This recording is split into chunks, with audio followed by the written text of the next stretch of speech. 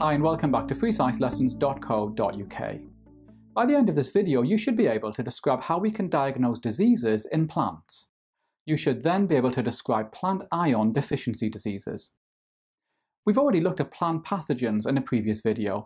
For example, tobacco mosaic virus is a viral plant disease, and rose black spot is caused by a fungus. Plants can also be attacked by bacterial pathogens. Now, there are many examples of plants being attacked by insects, and a good example are aphids, which I'm showing you here. Aphids extract nutrients such as sugars from the plant, stunting its growth. Remember that insects are not a pathogen, as they do not cause an infectious disease, although many insects carry pathogens such as viruses. So there are several ways that we can diagnose plant diseases. As we saw, we can look for insects such as aphids. We can also look for discoloration, spots on leaves, stunted growth, decay or rot, growths, and finally malformed stems or leaves. All of these are potential symptoms of disease, and we can identify the disease in one of three ways.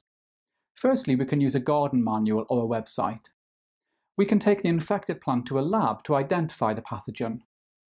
And finally, we can use testing kits containing monoclonal antibodies. Now, there is another category of plant diseases, and these are not caused by pathogens.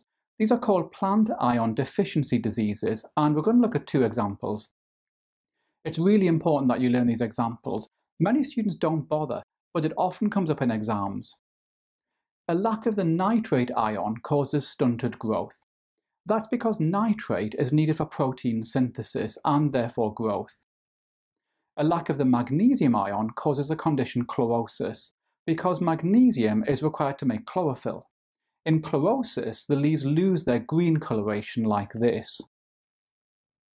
Remember, you'll find plenty of questions on plant diseases in my Vision workbook, and you can get that by clicking on the link above.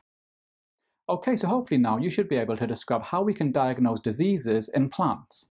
You should then be able to describe plant ion deficiency diseases.